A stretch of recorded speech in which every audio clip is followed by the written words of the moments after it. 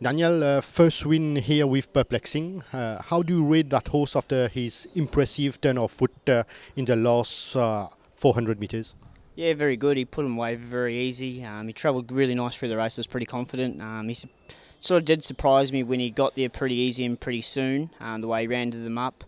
And then got there and pricked his ears and had a good look around. So, he's a horse for the future.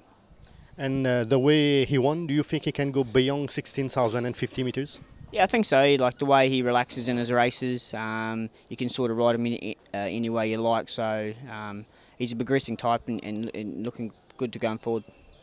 And the Finker, a nice second behind the star on 1400 meters. What's your feeling about that horse after his first run on Saturday? Yeah, I thought it was a great run. First time he's ever ran over 1400.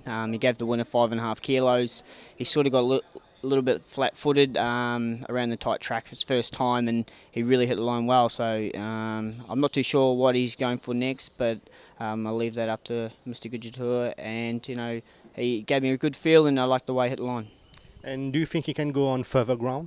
I think so. I'm not too sure what they're going to do. They might step him back into 1,000 metres, freshen him up, but I'll leave that up to the stable.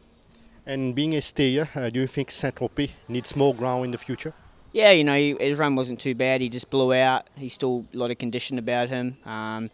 He still didn't lose ground but didn't make any ground. He just really needed the run, so I think stepping him up and he'll suit a lot better. And you have got the opportunity to ride Table Bay, one of the best buy of the season at track work. What can you say about the horse training and improvement? He's given me a good feel at track work. I like the horse. He's nice, big and strong. He's been working well. Gone